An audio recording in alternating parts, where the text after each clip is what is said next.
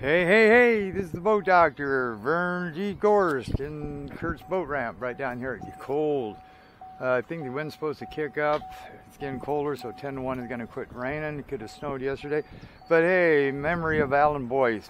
You know, I was trying to find the keys for this, and I looked at this and I said, hey, this must be a Jerry's Marine up out of Gold Beach. You can get the distinctive style low side for the river up there at Rogue. And then I seen the tag that said Boyce, and I said, huh, Boyce, huh. I wonder which Boyce. Anyway, found out it was Alan, and they prepared her out for you, Linda. Alan was a good man. We used to go fishing a lot up there, probably in this boat. I don't know. I know we used his boat, and it looks like it. And Andall, yeah, Marstall. We had good times up in Gold Beach. Anyway, sorry to hear about Alan, your loss there, Alan. He was a good man. Yep, he used to come over to the house. We had good times. Okay, anyway, back to the boat.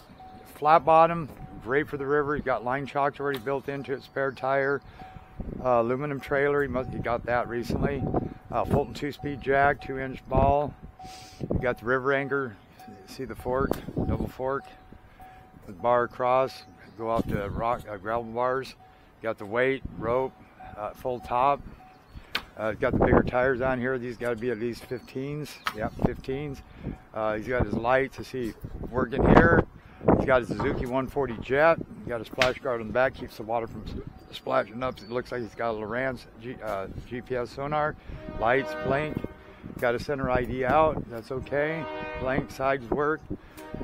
Got gas here. He's got an 8-horse height thrust, prop guard forward blade for a little extra thrust up there in the river.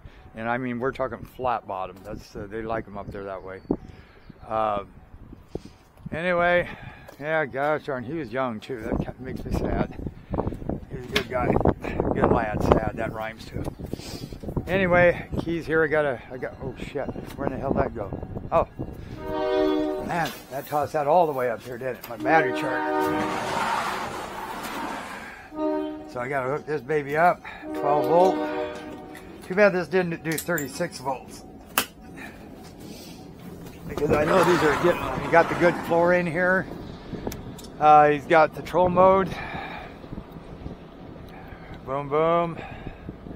That should be his trim. Got his key switch. See? Boys.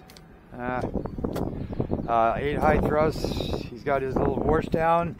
And he had some Irish Spring in here, so a lot of people used to put Irish Spring if they had a little bit of rat problems.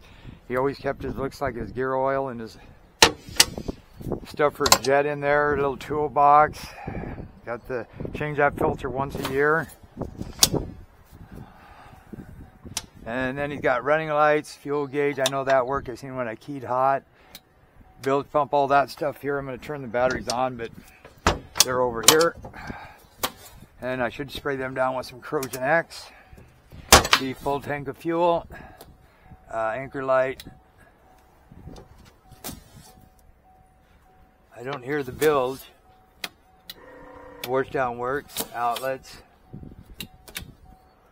And you got some plugs here, yeah, for downriggers.